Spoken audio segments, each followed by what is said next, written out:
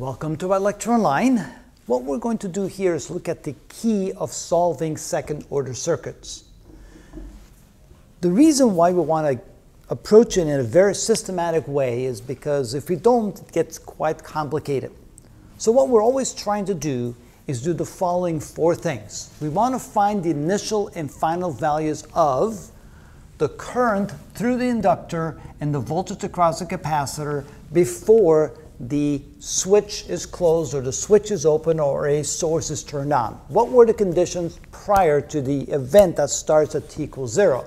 So we indicate that when t is less than 0, 0 minus, that means less than 0, what was the current and what was the voltage?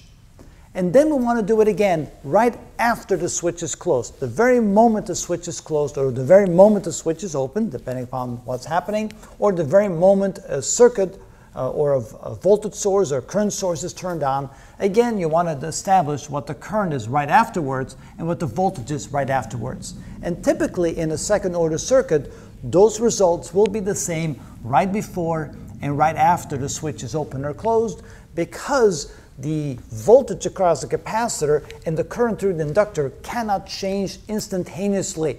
It takes time for them to change, and so therefore we can assume that the results here will typically be the same. What we want to do next is want to establish the change in the current with respect to time inside the inductor and the change of the voltage with respect to time across the capacitor during the transient period. There will be a period where we go from the initial state to the final steady state. And during that transient period, we want to be able to calculate the change in the current and the change in the voltage. Again, at the very moment the switch is closed. What's happening at that very moment?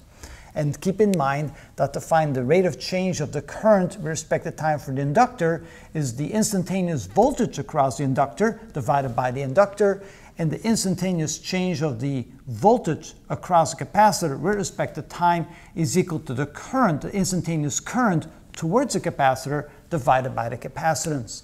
Finally, once we reach steady state, we need to find the current through the inductor at time equals, well, when it approaches infinity, long enough for steady state to have reached. Typically, that doesn't take an infinite amount of time, of course, and we want to establish the voltage across the capacitor after a lot of time has passed. So again, we're looking for the current through the inductor and the voltage across the capacitor. Now, of course, this is a simplistic look at second order functions and second order circuits because there's usually much more going on than that.